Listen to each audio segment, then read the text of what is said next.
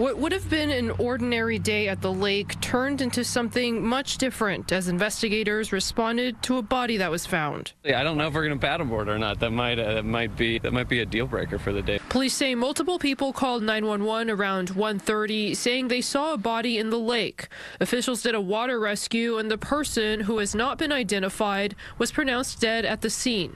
It's not clear how long the body had been in the lake. Police say no one saw them go in, and there's no sign of foul play. Up to this point, we have not discovered anything suspicious tied directly to this incident. We saw an officer flagging people to go back the other way, and we're like, what's that? And I said to my friend, they probably found another dead body. Just joking. It's just very strange and kind of scary that it keeps happening.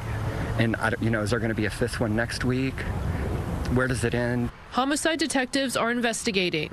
Every time we have any incident like this, right, officers and homicide detectives come out to the scene, and we look for particular indicators, right, whether or not there's anything that shows that something may have been done intentionally. Longhorn Dam is about 2 miles from the Rainy Street area. At least 4 men have been found dead in the lake after going out in the entertainment district. The last one less than 2 weeks ago, and the one prior to that was less than 2 months before. I don't want to buy into it, but the more bodies that rack up, the more I start to wonder. It makes it harder and harder to just say it's a coincidence. But Austin police again stressing there's no evidence of a crime.